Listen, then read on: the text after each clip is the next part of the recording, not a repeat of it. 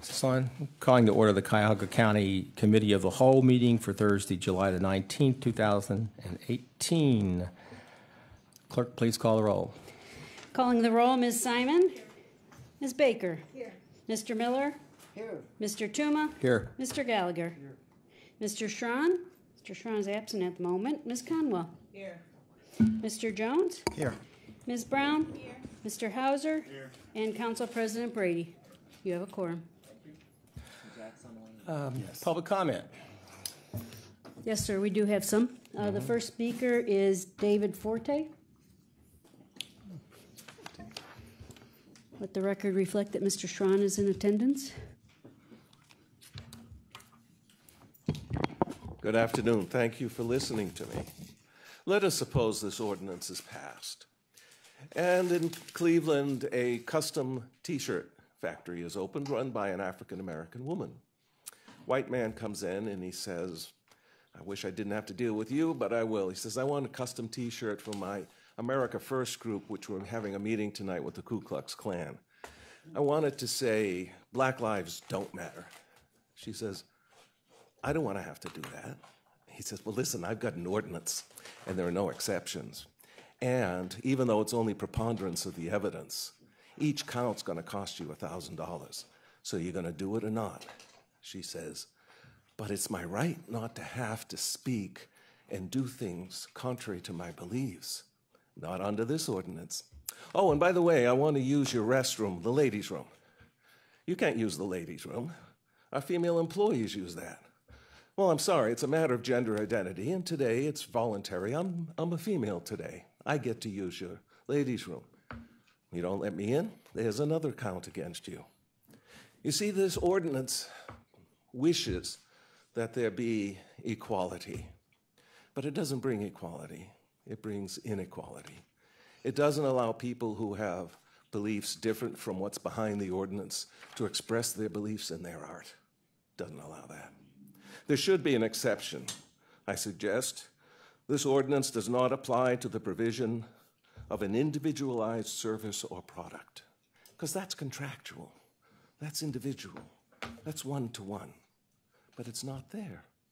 Why isn't it there? Because this ordinance is part of a culture war. Happily, we are reaching the point where discrimination against gay persons is ending, and it's ending in the right way. We are morally, as a people, becoming aware of the innate dignity and equality of our gay brothers and sisters. But this is not what this ordinance is about. This ordinance is about forcing people who disagree with certain aspects of the gay agenda to shut up or pay up. And it shouldn't be doing that. 3 or 4 years ago, the people of Cuyahoga County changed the form of government because we were tired of people in power using their power to advance their own ends. And I wonder, to establish this bureaucracy, which will be intrusive into the schools against what parents want the schools to teach their children, which will threaten people with fines for simply representing the idea that they don't want to have to prostitute their art to a cause that demands that the art be prostituted to it, such as Black lives don't matter. I suggest this may be a bridge too far for the council. It would be better if we continue to welcome our gay brothers and sisters the way we are, equal people without the coercive force of the law doing more damage than good. Thank you. Next speaker is Kevin Burke.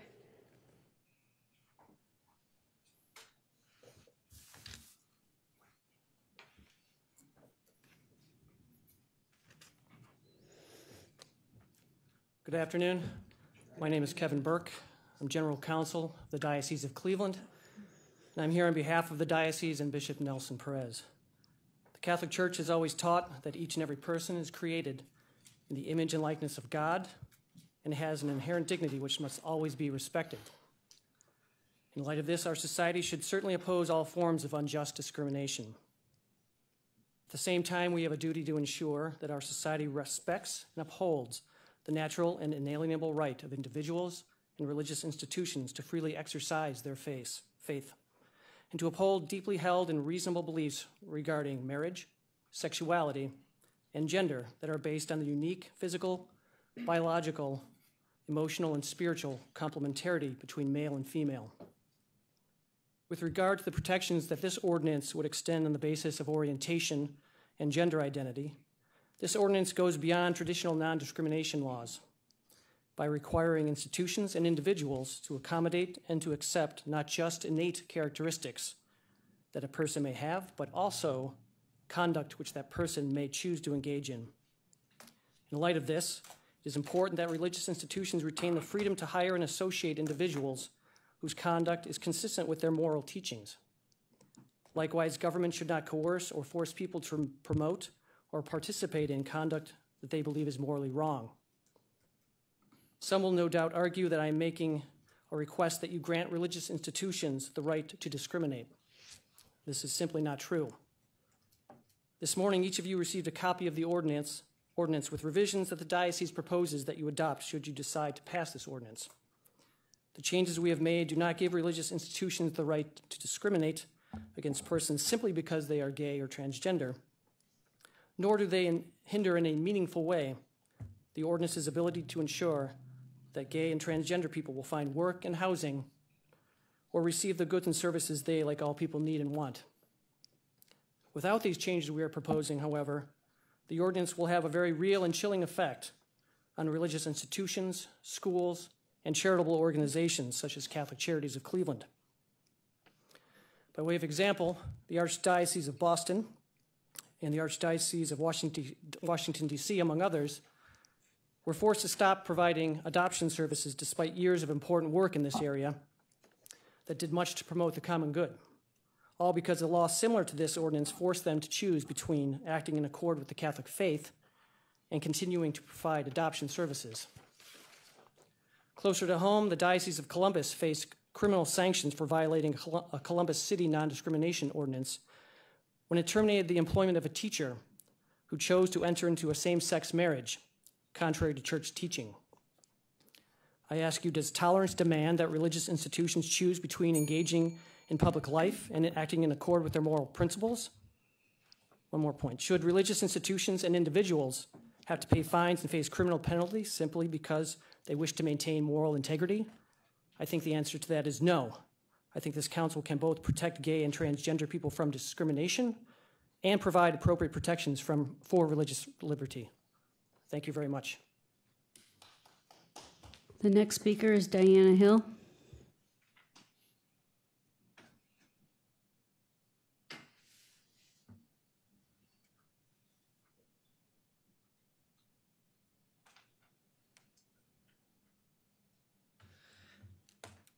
I only got the resolution and got to read it 2 hours ago.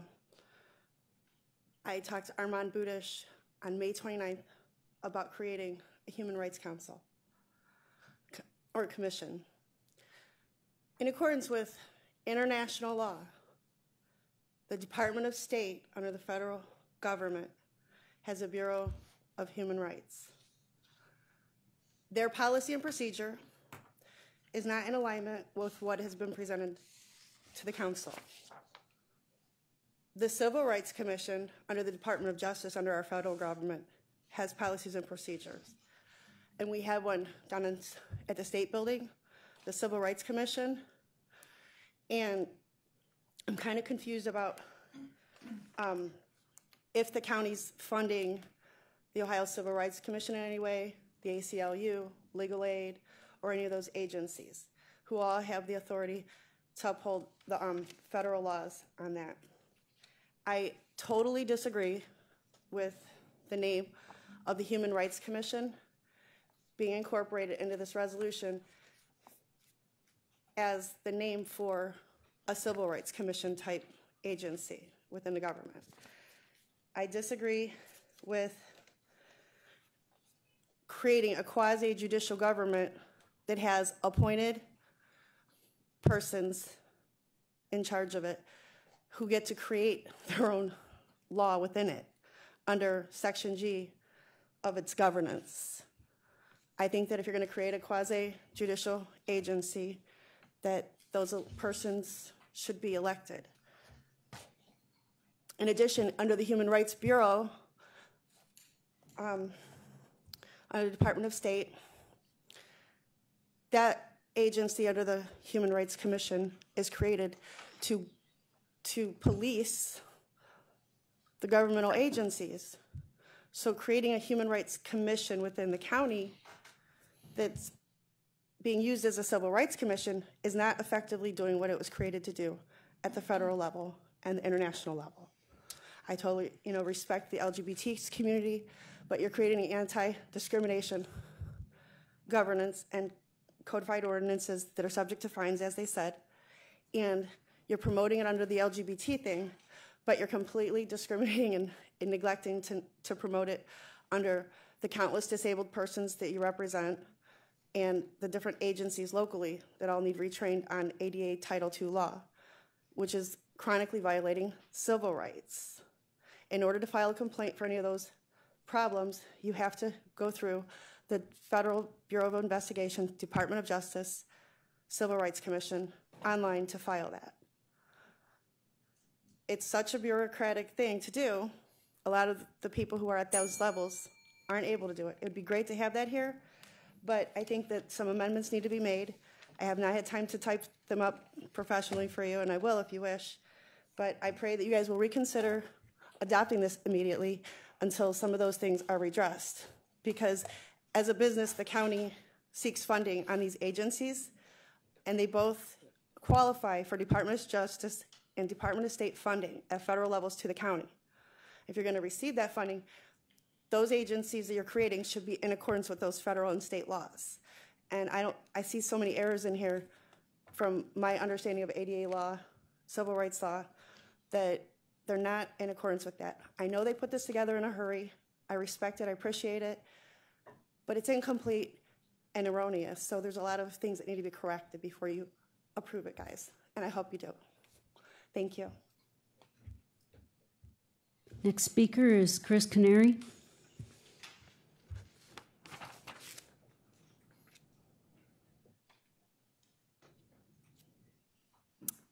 Hi, good afternoon. My name is Chris Canary, and I'm the Associate Director of the Fair Housing Center for Rights and Research.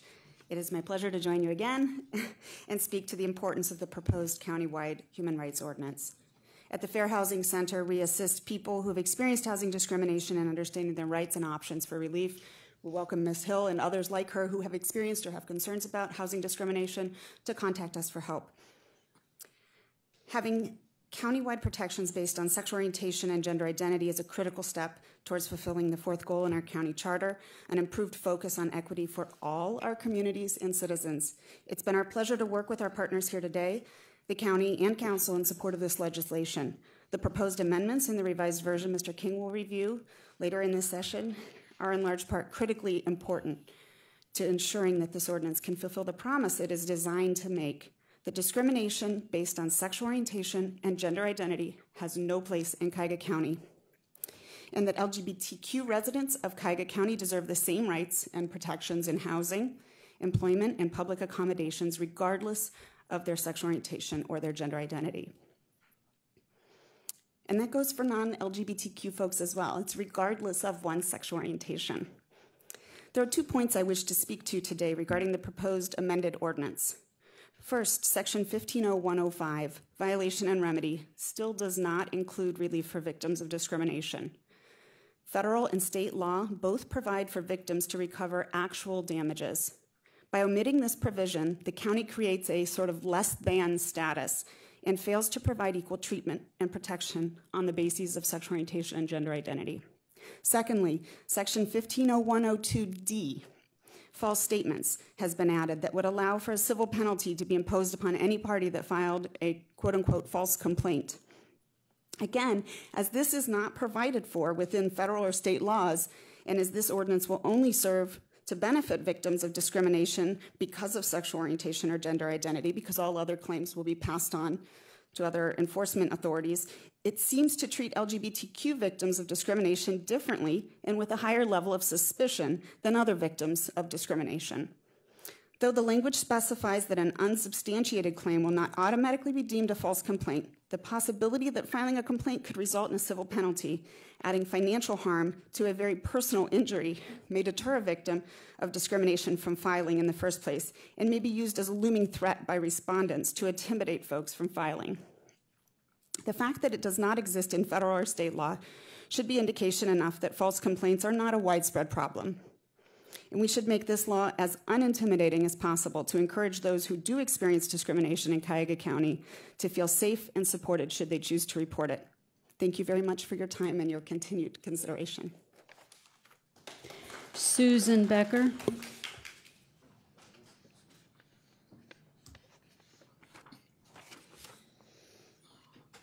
Thank you. Good afternoon, everyone. I'm Susan Becker, and I'm here on behalf of the ACLU of Ohio today. First of all, I want to thank you for considering this ordinance and for the strengthening that you've done from the previous version.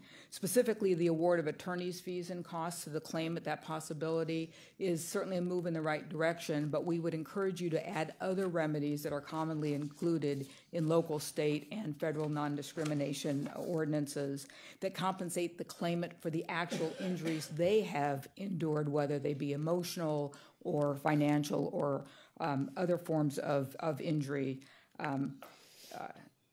to the actual claimant, the person injured, would receive compensation. Secondly, I repeat what Chris Canary just told you about the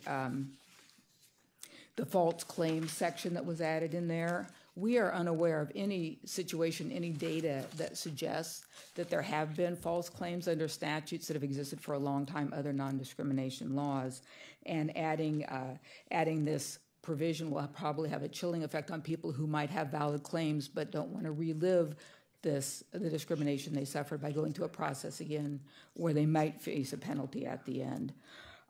Finally, we would encourage you, if not in this ordinance, but in another ordinance, perhaps down the road, or maybe an amendment to this ordinance, to think about other people protected classes who suffer discrimination that really cripples their lives, people who are, for example, have a history of incarceration, who are trying to rebuild their lives but face repeated discrimination in many phases of their lives, as well as people who can afford housing only with the help of housing vouchers who also face discrimination. I want to make two other comments. I would just stress that this is not a cultural war that we're talking about. What we're talking about here and what you're doing very bravely today in considering this ordinance, it's part of a civil rights movement that began shortly after the very beginning of this country. And the goal is to make sure that every person in society is treated under the law with equal rights and dignity and respect. And if history teaches us anything, it's that our individual moral compasses are not going to accomplish that goal. Thank you. Next speaker is Molly Whitehorn.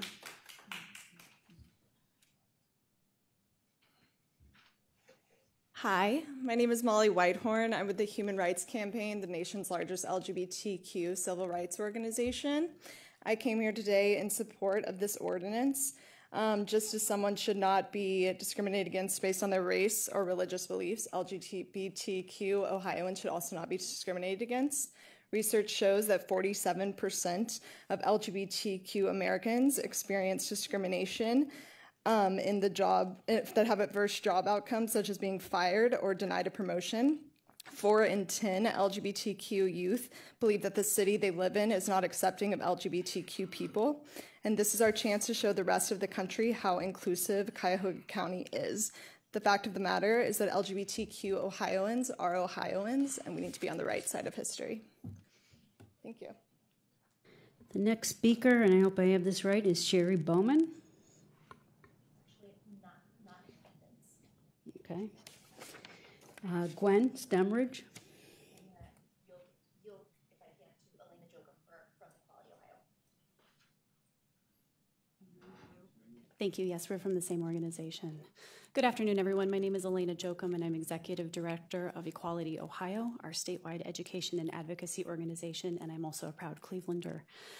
Thank you for the time and attention you have put into creating this robust draft ordinance. It only continues to improve, and we are really grateful for its evolution and the serious time and attention that has gone into it. Discrimination against LGBTQ people is real, and this ordinance is a strong step towards ameliorating that. I just want to speak today because some today have suggested that this ordinance is somehow against religious protections. It is not. Religious freedom is vitally important, and that's why it's protected by the First Amendment of the United States Constitution. It's why it's in Article 1 of Ohio's Constitution. It is why it is co-equally protected in this ordinance and in other such ordinances, more than 150 of these nationwide, and more than 28 states as well. Religion is very important, and it is protected under this ordinance. Some testimony today also suggests a misunderstanding of what gender identity or expression is. I want to offer our organization as a content expert and a resource to any council members who may have questions in light of that testimony about what it means to have a gender identity, something each of us in this room has. The stories of the LGBTQ people that you have heard from in the consideration of this ordinance should speak for the need of this.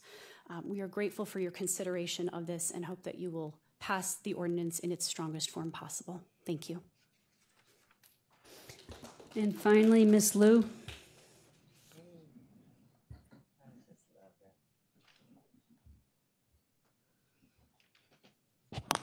Good afternoon. Sorry, the least qualified person came again. All right. Before this meeting, actually earlier today, I was in the OHS again, the advisory board meeting. For the very first time, something about LGBTQ on the agenda. However, we all know the reason our shelters are not safe sometimes that's because people do have a problem staying or working with people who are different from them. And not just race, not just the height. Sexual orientation or gender identification is also a big part of it. Religions should be for everybody, but not really for everybody. Some people do not understand the religion they believe in is about love, it's about care, it's about wishing yourself and everybody better and do it. So lots of people actually misuse religion to go against other people. That happens in all the shelters almost every day. Somebody, just because I look different, without knowing even my gender identity, I could be discriminated just because of my complexion. So we finally will have an ordinance to make sure all the important issues will be addressed. That's really a very good start, an important start. I support this ordinance because I wish, doesn't matter, just our community or even the shelter could be a safe place. Your choice will help all of us to go for a better future, that's for sure. However, when you want to argue about people's gender identities, think about your own sexual behavior. Is that appropriate? Those people in general don't think about that much.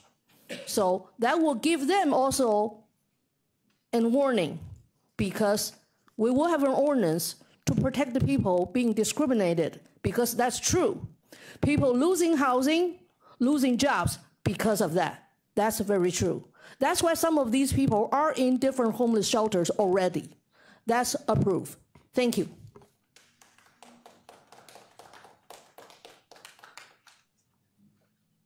That's it. All right. Before we call for the administration and Mike King from our staff, we have a special guest. A few days ago, I got a call from State Representative Nikki Antonio, who has a background in this legislation that is very significant. And so I invited her to be able to come today and have her piece. And I know she's recovering from a little accident, so I'm glad you could make it today, Nikki. Thank you. So please go ahead. Actually, the accident is getting older, and I'm recovering from hip surgery. But thank you.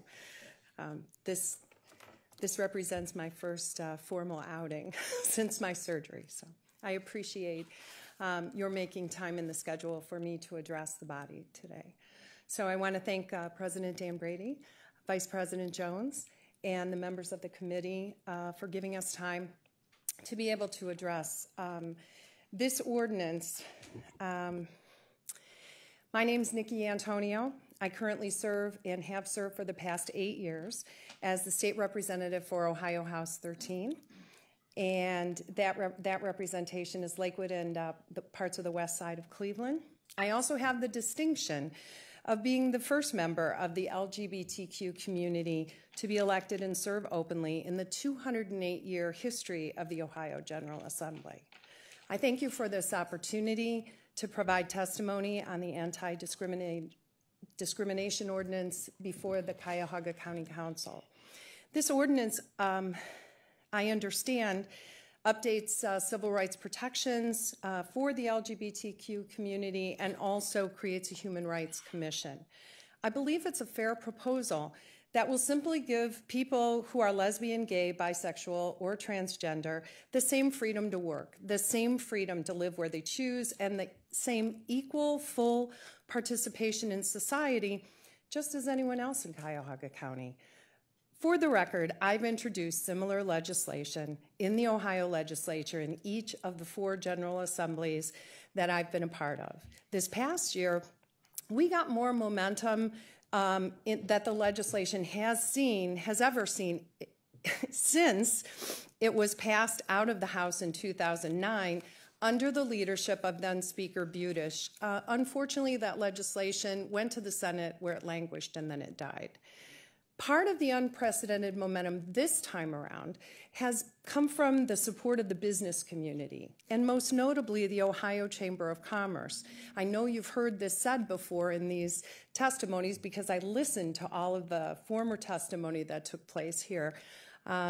They, for the very first time, have not only expressed their support of the legislation, they came and they testified in support of the legislation. And that was an incredibly huge step. Don Boyd, who is the Director of Labor and Legal Affairs for the Ohio Chamber of Commerce, said in his testimony, in advancing Ohio's business climate, the Ohio Chamber recognizes the value and the power of diversity. We believe that employees deserve robust protections from discrimination and that discrimination of any type has no place in the workplace. Everyone deserves the right to do their job without fear of being discriminated against. Our very own Greater Cleveland Partnership, our very own chamber, which is the largest chamber of commerce in the state of Ohio, they also came and testified. Alicia Washington, who's the Vice President of Government Advocacy for GCP, testified in favor of House Bill 160, explained their mission, which includes creating jobs, leveraging investment, and improving the economic vitality of our region. She said, for our members, this is key talent and economic issue. Ohio cannot truly be competitive in attracting the best and the brightest if basic civil rights are not available to all current and future employees. And I think that emphasis on future employees is very important. I certainly agree and appreciate the forward-thinking leadership of this council.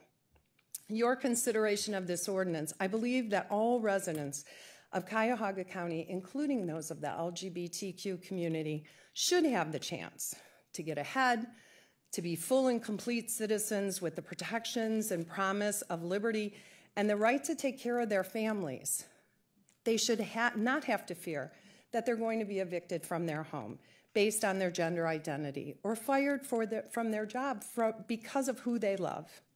The basic fairness protections offered with this bill signals to prospective employees, employers, businesses, and investors that Cuyahoga County wants to be competitive and move forward into the future. There's been a lot of talk and emphasis on the punitive measures that may happen as a result of someone being discriminated against, and that's important. But I also want to emphasize that there is a proactive part to this legislation. That ability to convey to new people, whether they're businesses, whether they're investors, whether they're prospective employees, people who may want to move to this region, to have this kind of an ordinance really sends a signal This is a place that's welcoming and open to you. This is a place that you can call home. I was part of a group that put together a civil rights commission. We called it the Citizens Community Relations Advisory Commission in Lakewood. It started before I even went to city council in terms of formation. When we went through the years of forming it, putting everything together, starting programming to really celebrate and advance the diversity of all, the depth and breadth of the diversity in the city of Lakewood, put things up on our website that said the mission of the Citizens Advisory Commission was to celebrate diversity, was to promote it. We got phone calls. As a city council member, I got phone calls from people saying, I was looking for where we were going to land. Where were we going to find a home? Maybe we were looking for jobs. And what they told us was, when I saw that mention of the fact that you had this Civil Rights Citizens Advisory Commission on diversity and that your mission was to celebrate diversity, we decided that was a place we could call home. We could bring our family there. Some of the families were LGBTQ families. Some of the families were young families that wanted to live in a place and bring up their children in a place where celebrating diversity was not just an afterthought, it was actually a focus of a community. And so I think it's really important that this can be so proactive for Cuyahoga County and the message that it sends to so many people who maybe don't know us yet. And maybe this is the way they meet us and find us. The idea of fairness and inclusion, they're not new to our county, our country, or our state. When we consider just a few statistics, and I know you've heard a lot of statistics, so I'm not going to repeat the majority of what you heard. One that always stands out for me is more than 615, or 92%, of Fortune 500 companies across the country today, and over 60 top companies in Ohio, demonstrate support of discrimination-free workplaces through their workplace policies that extend civil rights protections to LGBT employees. This change has come about. It's 92% now. In 1996, it was only 4%. So that's been an incredible growth that's happened in a relatively short period of time, but I think one that's significant. 12 of Ohio's four-year universities have similar policies, including Ohio State, Youngstown State, and Cleveland State. I bring that up because this is the place where our students are coming from to come back home, to come back to work. So they're used to these policies and living in a place where these policies are prominent. Cuyahoga County has the opportunity to be a leader while exerting a competitive appeal to top employers across the state and recruitment from across the country to attract and keep a skilled creative workforce, protect workers, and join the 21st century. Some of Ohio's top companies embrace LGBTQ equality because they know it's good for business. In Ohio, they know it's good for Ohio's economy. They also know it happens to be the right thing to do. A Plain Dealer editorial from May 19, 2017, declared that Ohio should close the loophole that permits LGBT discrimination in Ohio. And they declared that the measure is long overdue and that the consideration for it should be nonpartisan. As members of this county council with diverse backgrounds, including business innovation, a commitment to jobs, fairness, the environment, equity, and economic vitality of our region, I believe this legislation is aligned with all that is the best about our region and all that this council represents. And perhaps the passage of this ordinance could help in our movement to pass similar legislation at the state level. I'm also pragmatic. I could use some help at the state level for sure. Because we know hardworking members of the LGBT community contribute every day to the health and well-being of our county. We work, we worship, we pay our taxes, we send our children to school, we attend school, we're civically engaged in communities. We represent our communities on city councils and school boards, municipal government, and yes, we serve even as a state representative, and on days such as this, we provide testimony to work for the viability and sustainability of our communities. No one should be denied access to a home and all that comes with that responsibility. No one should live in fear of losing their job or being denied the right to pursue a career and be a contributing member of society. All citizens should enjoy the ability to participate in one's own community without discrimination. The words of our Pledge of Allegiance declare, with liberty and justice for all. There is not any exception. It doesn't say for some. We say with liberty and justice for all. These civil rights are the fundamental building blocks of our American dream, and Cuyahoga County has the opportunity through this proposed legislation to provide equal treatment for all who live in our county, to live, work, and recreate, because there's visitors that come as well. You've afforded me the utmost professional courtesy, and I appreciate that in this hearing. I'm very grateful for that. For all intents and purposes, we are public policy peers, seemingly equal, but currently not in the eyes of the law. Suppose that after these hearings today, we decide to gather at a local establishment for adult beverages. Might need it after all of the hearings that you've had, and some refreshments. And we take everybody, all of the leaders from the community that have been coming and testifying, and we go to a local establishment. I, like every other member of the LGBT community, could be refused service and asked to leave, just because we are a member of the LGBT community. And I would have no recourse, none whatsoever. The question we have to ask ourselves, all of us, is that really acceptable? You have the power within your hands to convey to the public that every person deserves fundamental protections in order to fully participate in society, free from fear, harassment, and discrimination, regardless of their sexual orientation or their gender expression or identity. You have the opportunity to make this a reality, to communicate through public policy. Cuyahoga County is open for business and prepared to fully meet the challenges of the 21st century and compete in a global economy. I leave you with the wise words of Julian Bond, the NAACP National Chair, former chair. He said, "Civil rights are positive legal prerogatives, the right to equal treatment before the law.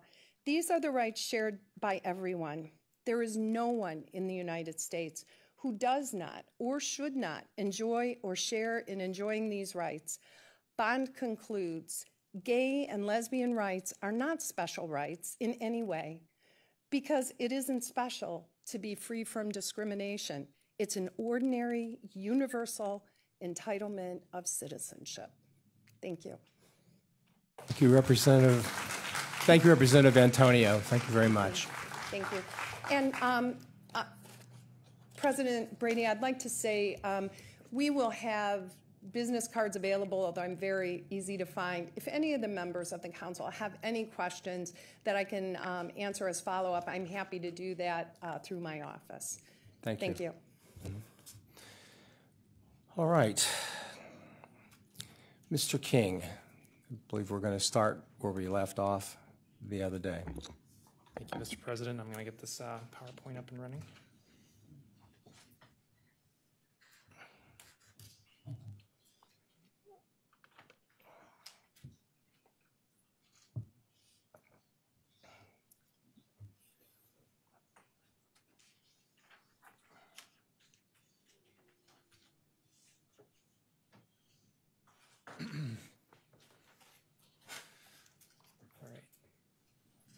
All right, thank you, Mr. Chair. My name is Michael King, council staff. I'm here to provide a brief refresher on what this ordinance actually does, touch on a couple topics that came up the last time this item was heard in committee, and to provide you with a brief summary of the proposed substitute that's before you today. This ordinance establishes as a quick reminder, this ordinance prohibits discrimination in the areas of housing, employment, and public accommodations, and would protect against discrimination on the basis of all of the listed protected categories you see on this slide, all of which are protected under state or federal law, except for the two categories of sexual orientation and gender identity or expression. Procedurally, how this would operate is the ordinance creates a new Human Rights Commission that would be empowered to adjudicate complaints of discrimination at the county level.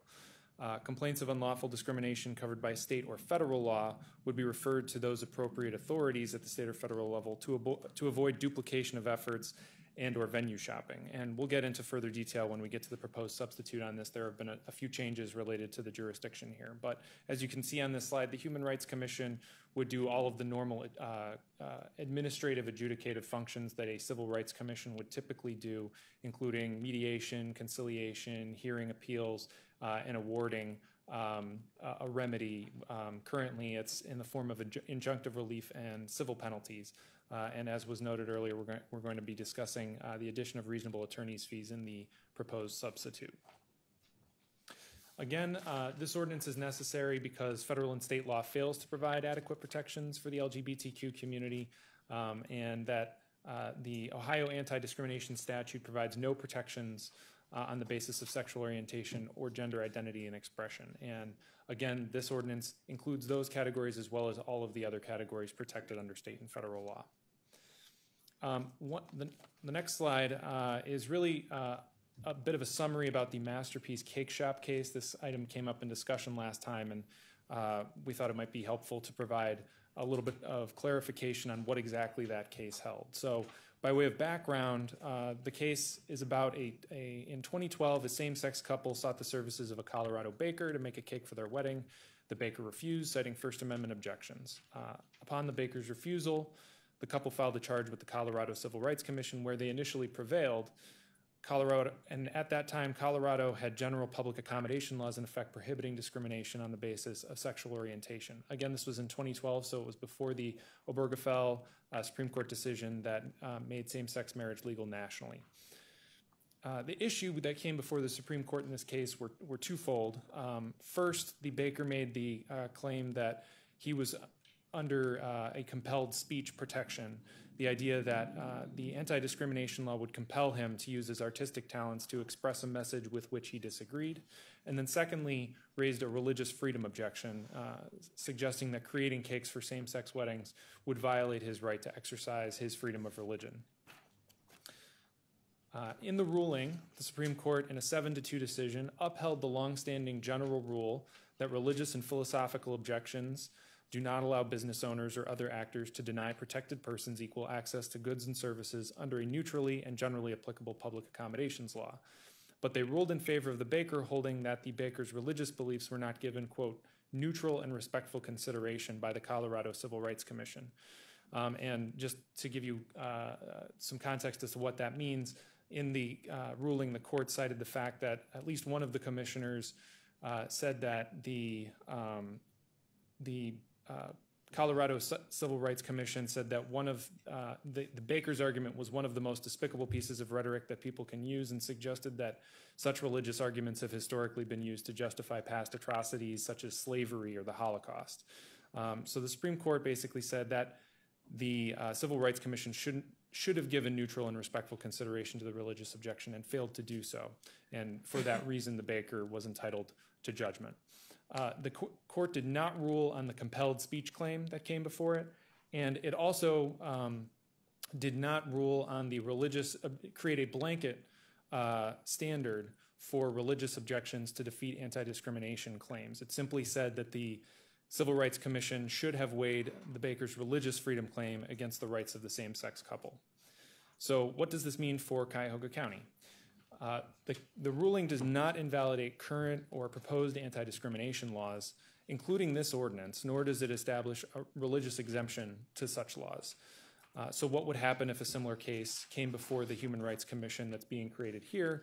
Unlike the Colorado Civil Rights Commission, the Human Rights Commission would be required to give religious objections the, quote, neutral and respectful consideration to such objections and weigh them against the county's stated interest in this ordinance of protecting its citizens from discrimination.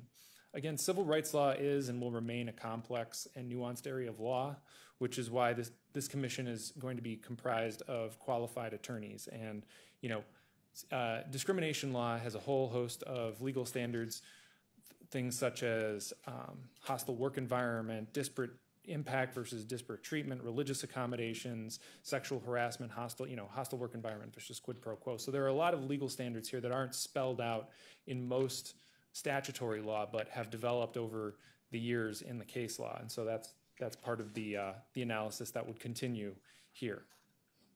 So at this point, I'd like to pause to allow for any other questions about the legislation as it was originally introduced. And depending on, as needed, I may call up the administration or other stakeholders, subject matter experts, to speak on that. And then once we're done with that, we can move to the proposed substitute. So, any questions for Mr. White, Mr. King? I always call him Mike White. Can't stop myself. I spent too much time at City Hall. Report. Questions? Sure, somebody got to be. Councilman. Some questions. I know you just gave us a legal analysis of one case. What, if any, would be the compelled speech that was just described decided by the Supreme Court only about 2 weeks ago, 3 weeks ago in California in regards to the issue of whether being a member of a group was compelled speech, even though just paying dues was argued that it was not. So how do you have any input, even though you said it was not decided on compelled speech? They certainly have decided subsequent to that a case very much on compelled speech where all it was a requirement to pay dues. I presume you're referring to the Janus decision? Yes. Okay. I am not. I haven't read the full decision in that case, so I wouldn't want to provide a full analysis on that. I do believe that in that case, the issue was whether or not non-members of employees who were not members of a bargaining unit could be required to pay association fees for representation in that unit. There was a previous case that prohibited dues paid for political activities to unions. That original case was expanded to include this. I know in this case, and during the oral arguments, there was a lot of discussion around what constituted speech and whose speech it is. So if somebody were to come into a cake shop and ask somebody to design a cake with a message on it, was that message the message of the baker? Was it the message of the customer? And whether or not design elements built into that would be considered speech or be considered some type of craft. And so the Supreme Court really, I think, decided to not rule on that, not try and draw that line. I understand that, but in the Janus case, the case clearly said that was compelled speech when you had to be a member. So they have now ruled subsequent to this in a definition of compelled speech. So and you indicated clearly that you did not know what was going on in the background of that enough sufficiently to talk about it. So that's all I'm trying to do is separate that compelled speech has subsequently been ruled upon. I have no idea, none of us in this room have any idea how a subsequent court would rule on that same matter. We had a gentleman come up and talk about T-shirts. Give me your thoughts about what he had to say. So the concept behind the T-shirts, I think it really comes down to when you look at whether or not the religious objections are bona fide religious objections. I think in the case of it, for instance, the hypothetical that was given, the idea was, say you had, in this instance, a white individual go into a black T-shirt owner's shop and say, I want a T-shirt that says Black Lives Don't Matter. And the distinction that was being drawn there was, it was about the actions, not the sort of immutable characteristics of the customer.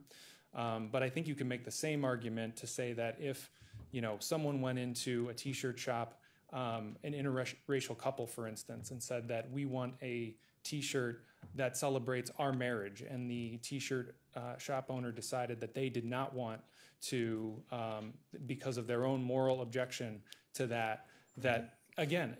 Yeah, I'm just asking you to stay with the facts of what was presented, not to bring up your own facts. Fair enough. I think in the hypothetical, it would really come down to, again, this is something that the Supreme Court has not gotten into the compelled speech issue in application to these types of laws. They have not ruled on it in this instance. They have not drawn the line as to what constitutes compelled speech and what does not. So we have no idea how they would rule on the T-shirt with a Ku Klux Klan member coming into an African American T-shirt shop and asking to have that T-shirt made, is what you're saying? I think again that based on the standard that was established in the Masterpiece Cake Shop case, the commission would have to weigh the bona fide religious objections of the store owner against the protections that are being put forth through this law. Okay, so possibility could go either way. Obviously, it's not a settled matter. Why are we duplicating so many other provisions in this that are already in state and federal law?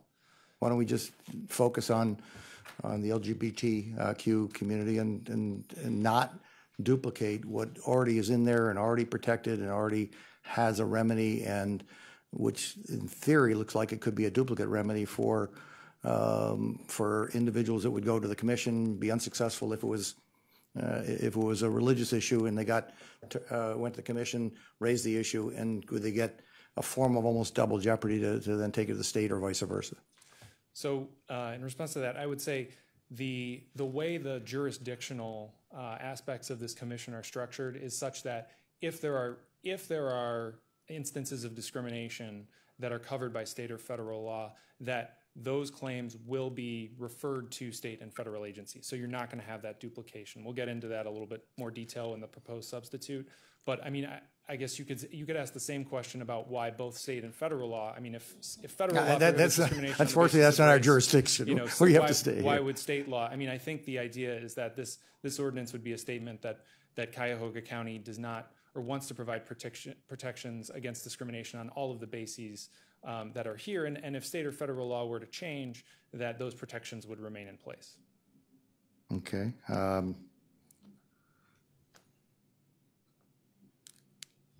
The question about not being served the beer that the State Representative Antonio talked about, I thought you gave us the impression that it would have been a remedy in regards to that based on the way you described. The store is open to the public. Anybody came in, and if you're excluded, that there already is protection in regards to that. My understanding is that under state and federal law, there is no remedy available to individuals who are basically denied service on the basis of their sexual orientation. But I guess I thought that the person is not making this a religious issue. They're not making anything in regards to it. So there would have been protection, I would have thought, under Master Cake based on the way you presented it just a second ago. So in Masterpiece Cake Shop, Colorado has a state anti-discrimination law that prohibits discrimination on the basis of sexual orientation. That is not the case in Ohio. Okay. All right. So Thank you. That's the distinction. I appreciate that. Thank you. Thank you. Councilwoman. I haven't heard this yet, and maybe as we continue, so it might be an early question. Is this a permissive law? Could you clarify what you mean by that? Is it saying to our cities that you are mandated to follow what is passed here today, or are we saying that you have the opportunity to take advantage of this law that we have put together and opt in? So how the law reads does not place affirmative obligation on any individual city municipal government. What it does is it provides a general law county-wide. Now, the county charter exercises concurrent jurisdiction of municipal authority over the entire county.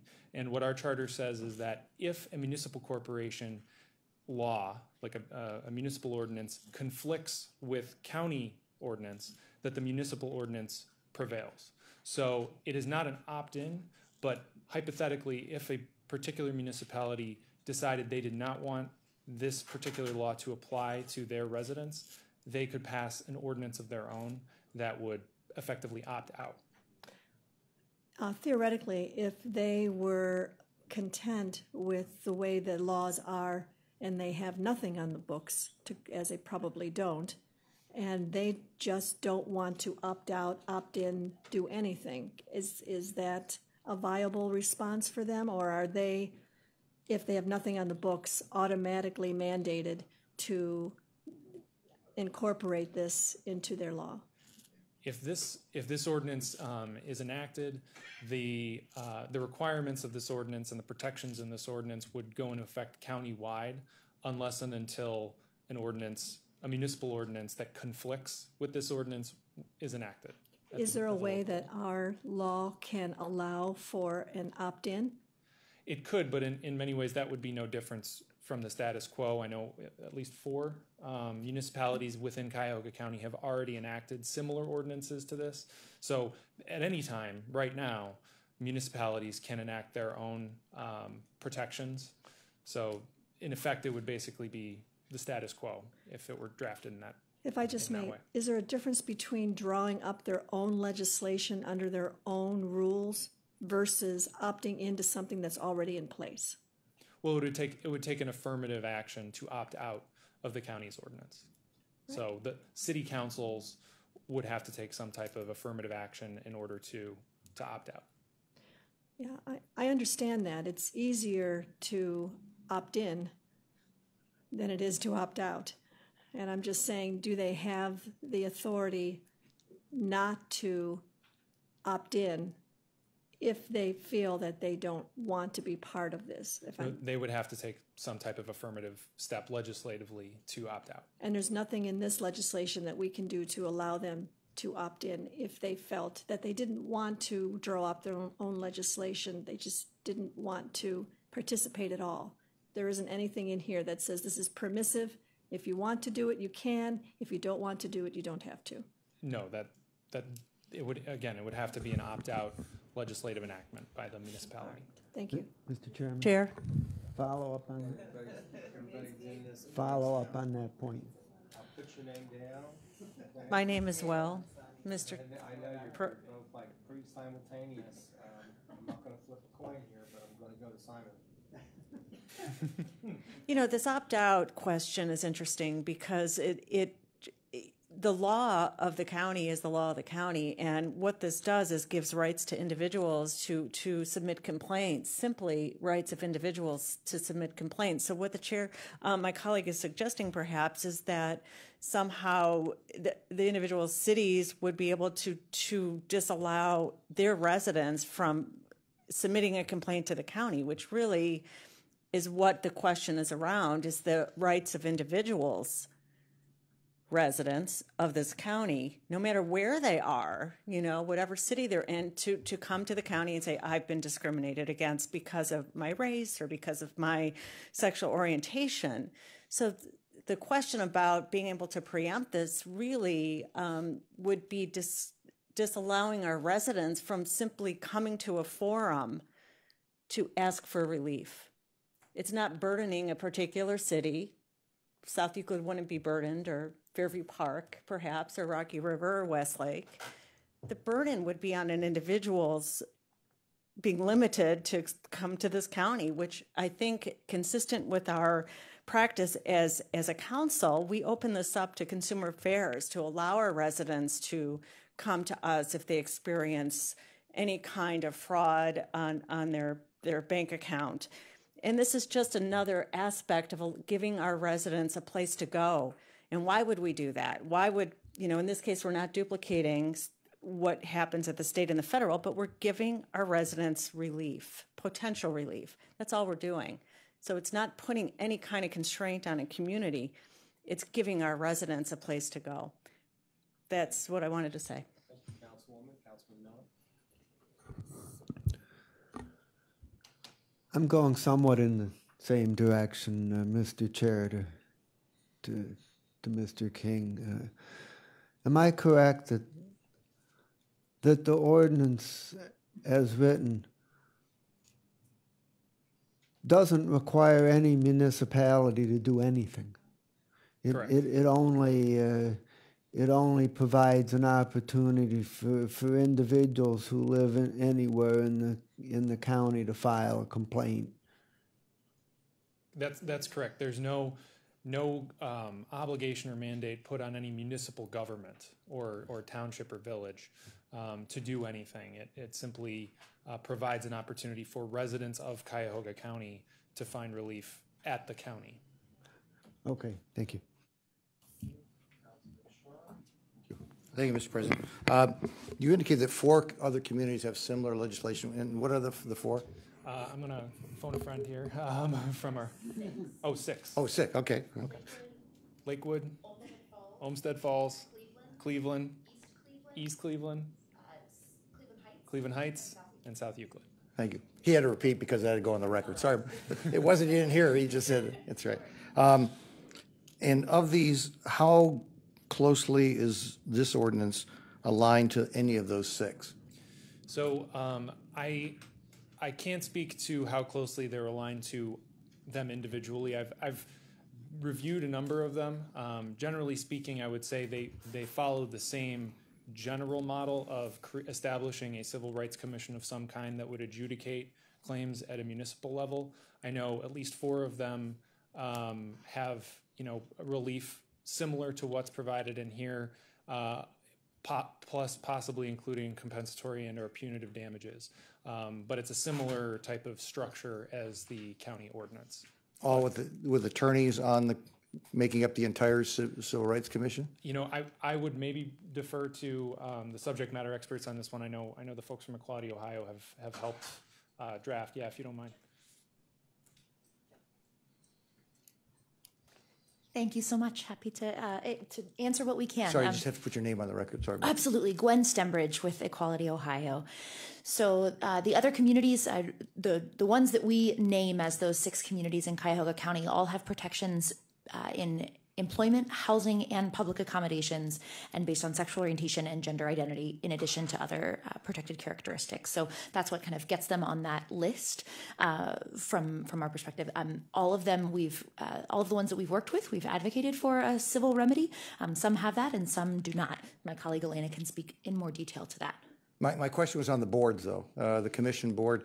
This is being recommended with 100% attorneys, and we just got out of this week. We've been here a long time, believe it or not, for committee hearings, and the IG question came up with whether that is a mandatory attorney, and now we're telling us again that all 3 of these positions have to be mandatorily attorneys. So I'm just trying to ask, are these other commissions consistent in having nothing but attorneys in those communities, or do they have a community person? Do they have a business person? If you're telling us it's a business issue, I would think that one of these 3 would be a business person. If you're telling me it's a GCP or something like that, they're all, I'm just throwing that out to find out what these other 6 look like. Sure, and for the record, my name is Elena Jokum with Equality Ohio. Each commission has somewhat different structure. Some have more members, for example. I think that some of the cities have chosen to go with 5 or even 7 members.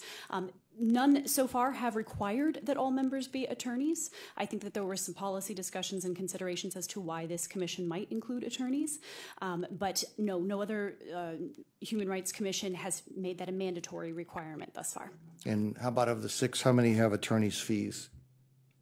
I would have to come back after researching that. Okay, and how about of the 6, how many have a penalty versus some other remedy that could be put forth, injunction or something of that nature, though this is not clearly going to have that authority?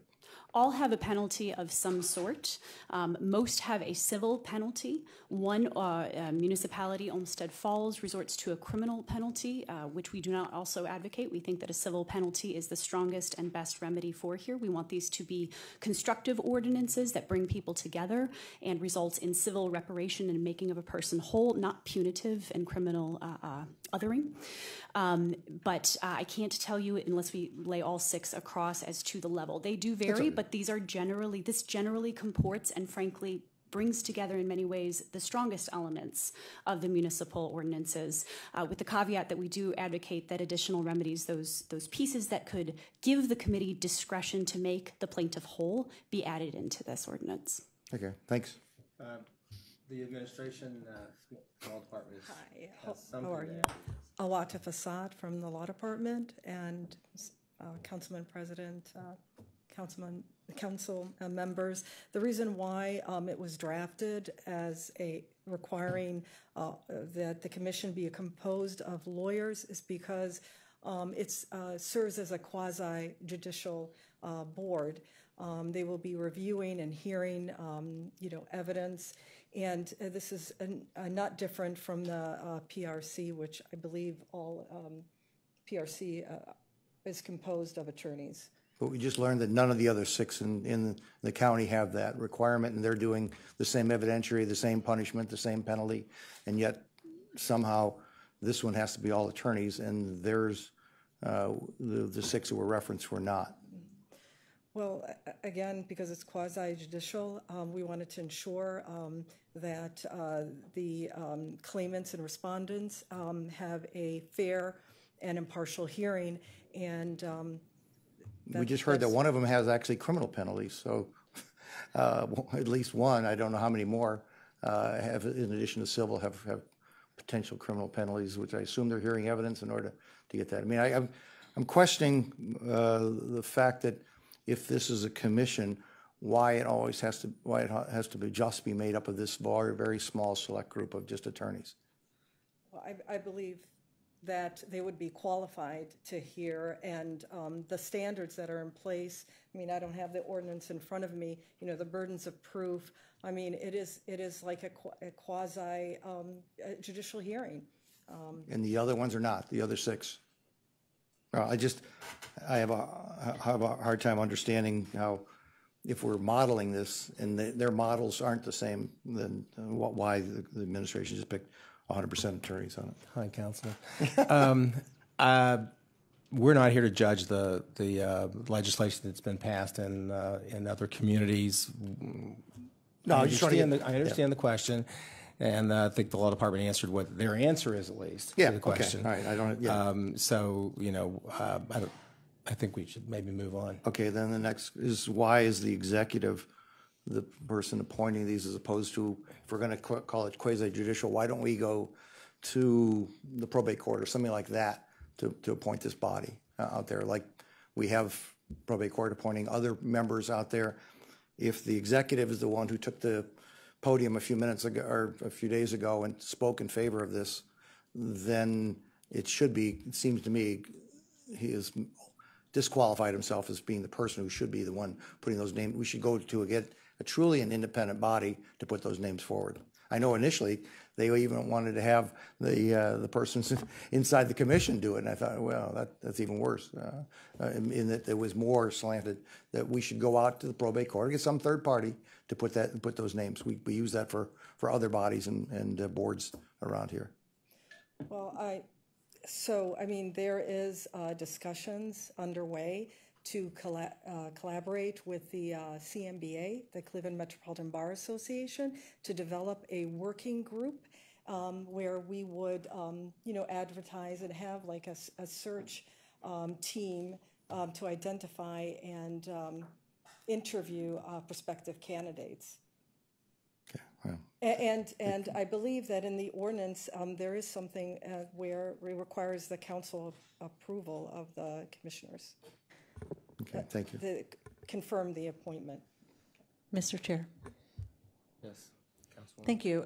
You're correct. I was going to say this. I agree with you that we're not modeling this after municipalities, but our debarment board, for example, is composed of all attorneys because it's quasi-judicial. Consistent with our discussion with the IG's office a couple days ago, that we agreed that a few of us at least thought that's important for lawyers to be there because it incorporates what lawyers have as knowledge in terms of due process, and I don't see that this board would be any different from the debarment board, and setting it up with the same selection method to make sure that we're able to have qualified people, and that's pretty clear from the law department explanation. Thank you. Anybody else? Councilwoman? The 6 communities that have opted to write their own legislation, and then we enact this legislation, did I hear you say earlier that theirs would trump and be the one in control? Or would they not? How would that work? Basically, potentially it's possible. How it would normally work is a conflict analysis. So you'd look at whether or not the county ordinance and the municipal ordinance were in conflict, Right. and in that case, the municipal ordinance would govern. I would suggest that maybe in most instances, I mean, there may be certain areas where there's a conflict there, but in most instances, if municipal ordinance provides protections at a municipal level and the county provides protections at a county level, Right. those two ordinances may not be in conflict. And so residents of that particular municipality could seek relief either at the municipal level or at the county level. But you'd have to look at that at a case-by-case basis, depending on what exactly the ordinance said and whether or not there was conflict determined to be between those two ordinances. So the one that had the criminal aspect included, how does that, and we do not, who would be the authority? So in that instance, I think it really depends on the municipal. So if the municipality says discrimination on the basis of sexual orientation, for instance, carries a criminal penalty, the municipal ordinance would still be effective. Now, if somebody came to the county and filed a complaint of discrimination, that in and of itself wouldn't, start criminal proceedings. We would handle it at the county level. But if there was a complaint made at a municipal level, that municipality could handle it however they've, through whatever policies they've adopted. So that person who is filing the complaint would choose one or the other, understanding how each one read. Correct. And I mean, between municipal, county, state, federal, there are different protections and different remedies available. And so to a certain extent, you're going to see, people filing complaints at different levels based on those factors. Okay. So thank you.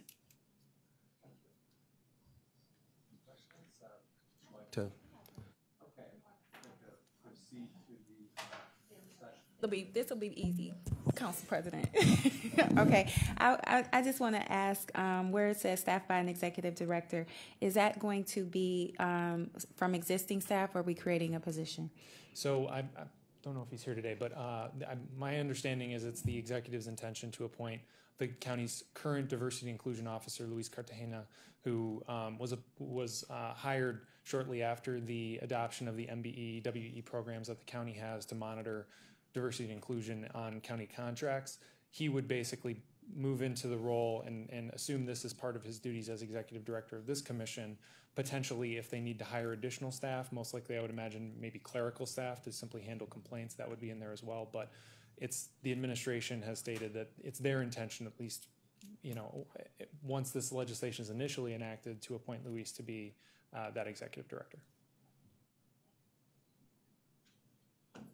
Yes. All right. So moving on to the proposed amendments. So this, before you today, is a proposed substitute, and this was developed in consultation with the law department and some key stakeholders. And these amendments were mostly developed based on the constructive feedback received from both the members of council as well as members of the public before or in the interim following the last committee hearing. Note that the substitute does include a number of non-substantive technical amendments, which, for the sake of brevity, are not part of this presentation. But if you see something in there that doesn't seem to align with what's in here or be covered under this presentation, that's probably the reason why. Whoops. So the first amendment that I wanted to highlight is the concept of dismissal for failure to prosecute. And I know there was some discussion on this committee last time that there was concerns that granting the commission the authority to dismiss complaints for quote-unquote administrative convenience was a vague standard. That was clarified by the administration and the law department that what was intended by that was a complainant's failure to prosecute if for any reason they filed a complaint and then didn't follow through on that complaint or didn't cooperate in gathering evidence, et cetera, that the commission could dismiss that. So we've clarified that the dismissal is no longer for administrative convenience but for failure to prosecute. Again, the commission can also dismiss complaints for lack of merit. Next on this list is the Office of Fair Housing and Equal Opportunity. Again, we're going to get into jurisdiction in just a second, but currently if somebody files a complaint that falls under state or federal law, they're required to basically refer that complaint to the appropriate state or federal authority. As it's listed in the original ordinance, that was either the Ohio Civil Rights Commission, OCRC, or the Equal Employment Opportunity Commission at the federal level, EEOC. But what wasn't included was the Department of Housing and Urban Development's Fair Housing and Equal Opportunity, which is for housing complaints at the federal level, protected federal housing discrimination. So that was simply added to the list of one of those referral agencies. The next item here is probably the most involved. It has to do with the jurisdiction of the commission. So I'm just going to dive right in. One of the things that came up last time was the concept that the commission shouldn't be a sort of quasi-appellate body for state and federal agencies. The original ordinance said that if, for instance, a complaint went to the Ohio Civil Rights Commission and it was fully adjudicated on the merits, that somebody could then bring a complaint back to the county's Human Rights Commission and they would have to abide by it unless it was determined to be arbitrary or capricious. That's more of an appellate function. That's something that if a determination is made, you'd normally go to a higher court. So that type of review was removed. Now, the Human Rights Commission will still be able to hear complaints dismissed at state or federal levels for lack of jurisdiction, meaning that they weren't heard on the merits of the complaint. So if somebody files a sexual orientation complaint with the Ohio Civil Rights Commission, the Ohio Civil Rights Commission says that's not protected under state law, we're dismissing your complaint for lack of jurisdiction, they can then bring that complaint still to the county. Secondly, the jurisdiction was clarified to explicitly authorize the commission to hear complaints on the basis of sexual orientation and gender identity without first referring to state or federal agencies. That was sort of implied in the original version, but it wasn't explicitly stated, so that was simply made clear.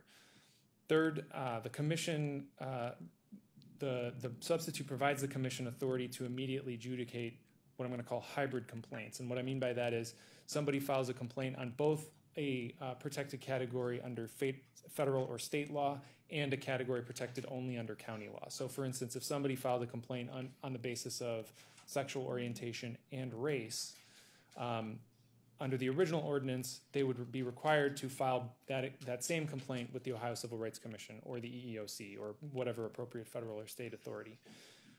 What the amendment allows is that the complainant can that gives them the option, they can either file with a federal or state authority, or they can choose to adjudicate that complaint at the county level.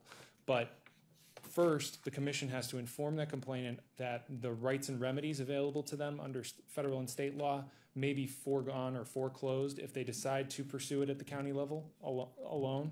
And if they do choose to file at a federal or state level, the county is not going to hear that complaint unless and until that the OCRC, EEOC, FHEO adjudicates it on those merits. And then again, if they dismiss something for lack of jurisdiction, then the county could do it again. And then finally, catch-all language was added providing the commission jurisdiction to hear a charge of discrimination against any protected category, again, if the state or federal agencies dismiss a charge for lack of jurisdiction. And I know a lot of this is getting complicated and in the weeds. Really, all this is meant to do is say that if somebody brings a complaint, they're only being heard at one level at a time. So if somebody brings a complaint that's appropriately under state or federal law, they go to state or federal agencies. And if they bring a complaint that's really more or only available under county law, they'll be heard at the county level. And it's really just to prevent people from venue shopping or having a complaint be adjudicated at both the state and county level at the same time. So there are a number of sort of complicated changes there, but that's the general principle that we tried to address. Next is the concept of determination and notice. So this item came from the concern expressed, I believe, at the last committee that the 3 days notice between it. So when a complaint is filed, the ordinance currently states that the commission has to, within 3 days, make a determination as to whether or not the complaint validly states a claim. And then after that, they would have 3 days to notify a complainant. Because of the logistical issues with doing that in such a short time frame, we didn't want to open the county up to potential liability for failing to meet that deadline. So that time frame was expanded from 3 days, calendar days, to 5 business days. So now the commission has up to basically 10 business days to notify complainants whether or not their complaint validly states a claim and if they should go to a state or federal civil rights commission. The next item, as was, I believe, mentioned during the public comment, relates to false complaints. This is an addition to the legislation that would prohibit the filing of false complaints or fraudulent complaints in bad faith intended to defame or cause other reputational or material harm to an individual or organization. Now, this is a pretty high bar to meet. Finding that a claim is simply unsubstantiated, meaning there's not enough evidence to prove that discrimination occurred, is not alone enough to prove a false complaint has been filed. However, if a respondent is able to show that a complainant has filed a false complaint, that complainant could be subject to the civil penalties. They're the same civil penalties that the Commission can apply to respondents who have been found to have engaged in unlawful discrimination. The next item is basically tweaking of the definition of the term veteran. Again, under state law, military status and veterans are protected. This simply mirrors what's in state law, and it clarifies that veterans include all persons who have completed service in the armed forces. The last item on this slide deals with the statute of limitations. Under state law, so the county's ordinance was designed in such a way that the filing deadlines, if you believe you've been discriminated against, you can file a complaint with the county within a certain time frame. And under state law, that time frame is 180 days if it deals with employment or public accommodations, and it's up to a year if it's in the area of housing. And so the ordinance was basically the sort of the equities that were considered here was if the county gets a complaint, we have no ability as a county to change the statute of limitations for filing a charge at the state level. So if somebody needed to be referred to a state agency, we wanted to provide enough time for them to do that if we received it. So basically what we did was we took the state deadlines and subtracted 30 days. So the base filing deadline for complaints related to employment and public accommodations are now 150 days, whereas at the state it's 180. And for housing, it's going to be 330 days, whereas at the state level, it's going to be a year. Any questions so far? I do. Okay. On the false claim, can we go back? Yes.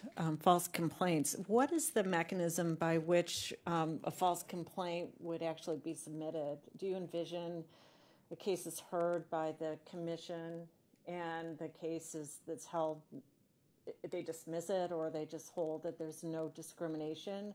At that point, does the respondent then come back to the same civil rights or commission, Human Rights Commission, and ask for a determination from that same body that it was frivolous, or do they have to make a statutory claim to the court? So the procedures for that are not spelled out. The civil penalty that could be imposed in the ordinance is by the Human Rights Commission. So now, procedurally, the Human Rights Commission can establish basically its own rules of procedure. Well, like debarment. Right. Similar, we spent exactly. years making them. Hopefully you could just give what our hard work we produced to them. It's very involved with judges' participation. But so so we're not getting in the weeds with this. This is just a general thing that the respondent can do this somewhere, somehow, and it will be up to the commission to establish rules by which these false complaints would be submitted? Correct. Okay. Any other questions?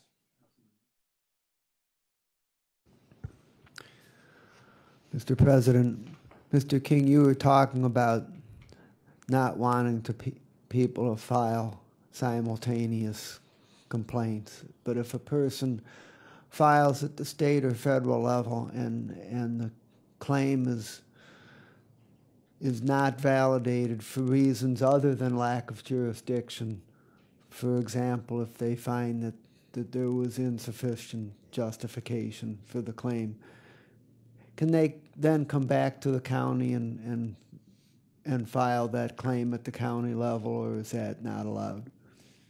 The ordinance only grants the Human Rights Commission to hear claims that have been adjudicated at the state or federal level if they've been dismissed for lack of jurisdiction. So if the state or federal agency has made a determination on the merits and they said there's not a factual basis to support this claim, but we recognize that it's within our subject matter jurisdiction to adjudicate it, then that is not, I don't want to say appealable, because again, this isn't an appellate body, but that would not be something that the complainant, they could still file a complaint, but a respondent could say this was already adjudicated at a state level and should not be heard at the county level. Okay, fine. Excuse me. Thank you, Mr. President. On that same point, as far as statute of limitations, and it was not for lack of jurisdiction, but I don't know how fast the state responds. I don't know how fast the process is, but it takes 300 days before they get that response back. And the response is it's lack of jurisdiction. What happens to our statute of limitations? So our statute of limitations has a general, say you haven't filed any complaint with any agency, the statute of limitations is either 150 days for employment and public accommodations or 330 days. Then separately, if you file a complaint with OCRC, EEOC, or some other federal agency, and and you get a dismissal for lack of jurisdiction, and that's a year or two later, right? The ordinance provides that if you file a complaint with the county within 30 days of that order, the commission has jurisdiction. Okay, and then on the establishment of the false claim that my colleague was raising, for example, there's a legitimate reason why this person has been served too much alcohol and you do not want to serve them in the bar, and you making that determination as the bartender. Turns out that perhaps it's the person comes back afterwards and says, "Oh, you only threw me out because of race." Truly, they were being thrown out on the basis of Dram Shop Act or something of that nature. Is that a false claim? And under this definition, where the person brings up, and we clearly was established when they brought it forward, that the person says, "No, you only threw me out for race." They bring it to this commission on the race basis, and they can clearly establish that no, we have 5 witnesses and all this kind of stuff.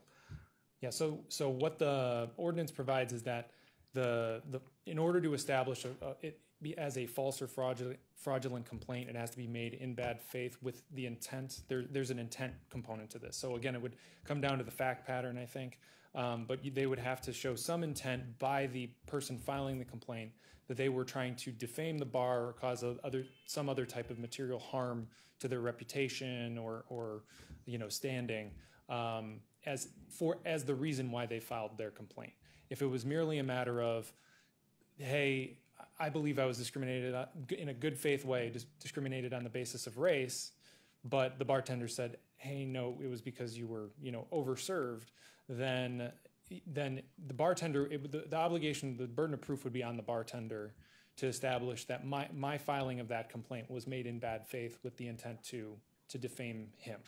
And I know that is one of the issues of the business community. I know that we had the Chamber of Commerce, the GCP, I saw him back there a little bit ago, come forth and talk on it on the one side, but I can pretty well guarantee you that there are a number of businesses on the other side that have had that exact situation where it was on the basis of a legitimate reason, safety issues, health, whatever it happens to be, and then the issue gets brought up under the guise of some other basis, and they allege the discrimination. You're in court, you're defending it, and it clearly was a false filing, but it becomes a very, very big standard for the business community to get over that, and they still have to expense of the cost and all those things out there. Yeah, and again, and it happens. You might be surprised at how often that happens. Right, and again, if a claim is still found to be unsubstantiated, the complainant may not get any type of relief. So, I mean, they would be incurring those costs potentially at their own risk as well if it wasn't substantiated to be an actual act of discrimination. Thank you. Mr. Chair. Just what's different about this, for example, with other agencies, that oftentimes there's caseworkers or advocates for the claimants.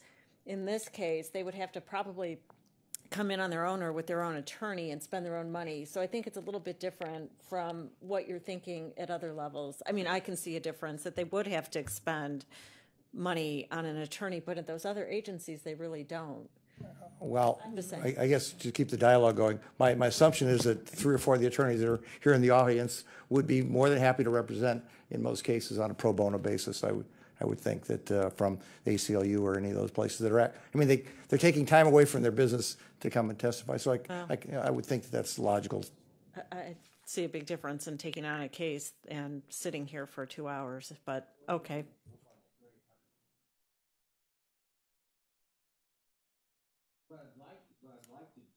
What I'd like to do, if there are no objections, and if there are, I want to hear those too.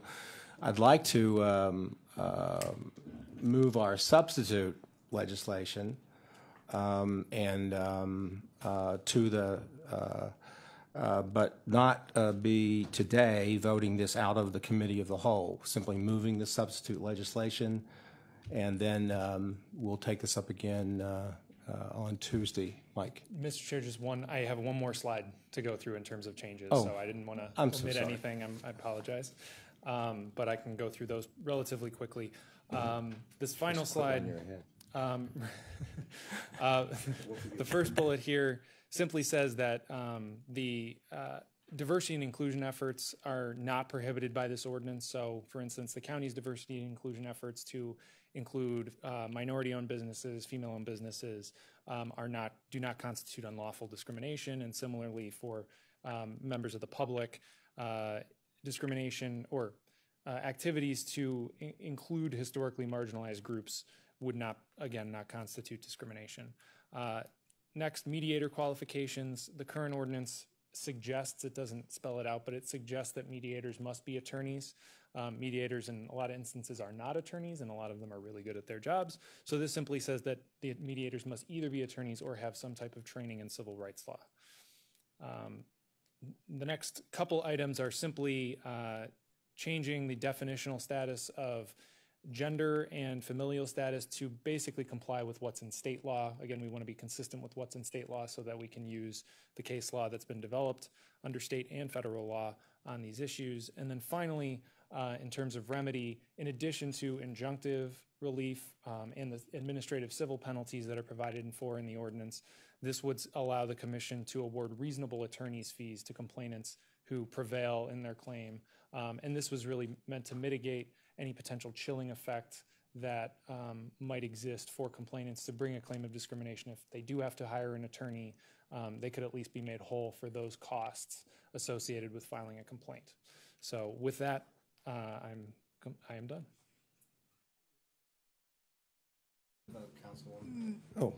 Looking at the ordinance, there's a line item G for budget.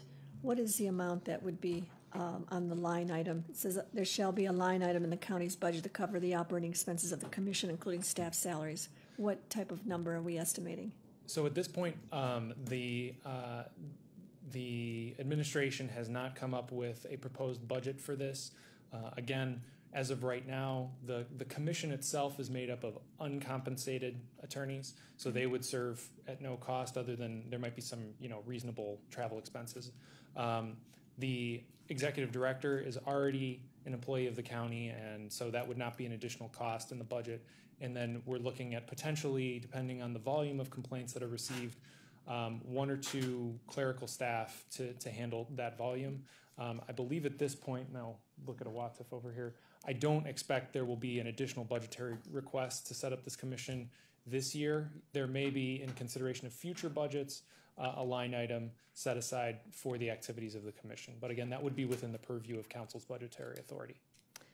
Is the executive director, does he have the time to absorb what may be needed for this service?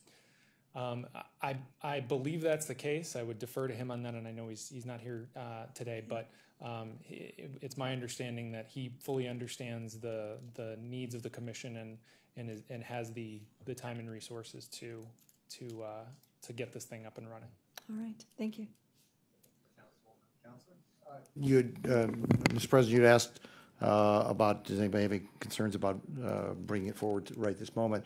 And my only thought was we just had a lot of slides, a lot of information from Mr. King that was in case the first look was as they were being presented, and would just ask that we just have a chance to look at it before actually voting it out. Okay. Does anybody else have a different opinion? Mr. Chair.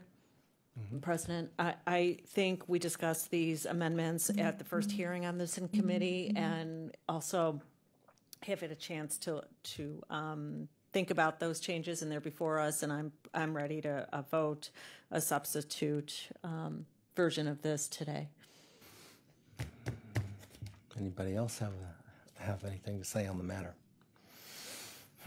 Well, it appears that we are tied in terms of our objections. We will not call the roll call. We will not call the roll call on the substitute legislation, but understand we to give people a chance to look into these things if they are not completely satisfied. We'll have a full complement of members, I assume, on Tuesday. And so I'm going to what I think I'm going to do is have a meeting, another committee of the whole, hopefully not a very long one, another committee of the whole on Tuesday, and the substitute legislation will be up for a vote to move to the council for second reading. Mr. Okay. President. I appreciate that. Councilman Miller. Mr. President and my colleagues, I would like to briefly present the concept of an amendment which will not be offered today, but it's only for you to look at and consider, and we'll see where we are on Tuesday. But as most of you know, when we adopted the equity plan some years ago, we created the Equity Commission and the Citizens Advisory Committee on Equity, both of which have not yet been implemented. And in discussions with my colleague, Ms. Conwell, and also we worked with Chief of Staff Lyken and Law Director Triazzi, and we thought that this might be an opportunity to figure out how to right-size these various structures that are out there, and we came up with a concept which is basically a tweak of what Director Triazzi recommended, which is that, first of all, the Equity Commission would in fact be constituted, and it basically consists of various key county directors. It does not create new staffing, and the Equity Commission would focus on equity issues that are internal to county government, and that the Human Rights Commission that's being constituted under this ordinance would focus on areas external to county government out in the community. And this aspect would not require legislation. It would just be done by general agreement as to focus. And the second part is that the Citizens Commission on Equity would not be a permanent, ongoing structure as exists in the current code, but instead we would follow the something like the Charter Review Commission, where it's done periodically. And so the amendment says that the Citizens Advisory Council on Equity would be first appointed in 2020 and every 5 years thereafter to obtain community input on the full range of equity issues in Cuyahoga County. And that it could also be constituted on an ad hoc basis by either the Equity Commission or the Human Rights Commission if there were a particular issue that they wanted input on. So that's what the proposal is, and it's on your desk, and hopefully people take a look at it and think about it, and we'll see where we are on Tuesday. Thank you. Thank you very much, Councilman. Councilman Gallagher. Mike, if you could review the diocese's recommendations and concerns and get back to me when you're done. Will do. Anybody else? No, thank you. I know it's been a long day for everybody. I'll study ERP. Get back around to this. Thank you so much, Mike. Thanks everybody for coming. More public comment. Miscellaneous business here done. This council is adjourned. All right. Thank you. 22 hours.